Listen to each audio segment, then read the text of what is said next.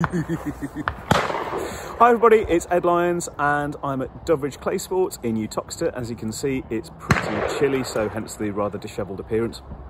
And this morning I've been joined with Adam Gutteridge. Hi there. And we're trying out a few different products. The first is a new type of contact lens for Adam. So Adam's been an Acuvue Johnson & Johnson wearer for years and years and years. Since about 2009. Yep.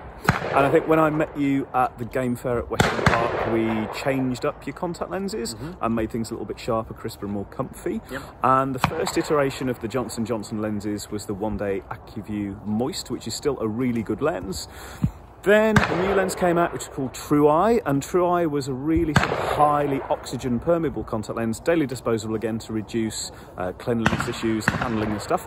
The issue with True Eye was that it was quite uncomfortable to wear, so the products in the polymer that made the material more oxygen transmissible made it a bit stiffer, and that wasn't really very comfy to wear.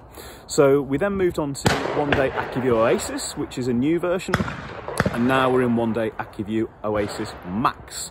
And the Max lens has got a different proprietary tear film stability molecule within it, which is supposed to improve end of day comfort. It's also got a blue light filter on, and the idea of the blue light filter is to reduce scatter from targets and just make things sharper and crisper and more comfier and clearer. So Adam, how have you found the lens to be?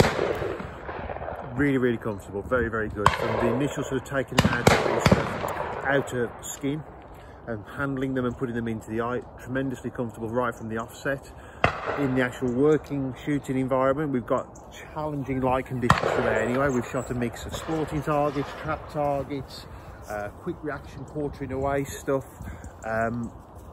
Really, really comfortable, sit well on the eye.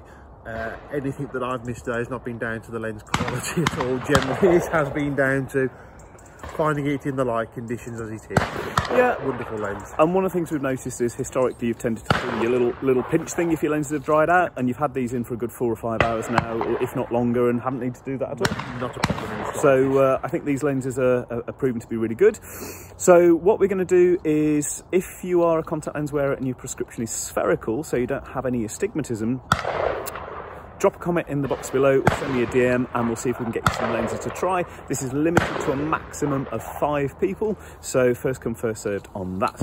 The other product that we've been using, or I've been using, is the new low light Hiroki frame from Edwards Eyewear.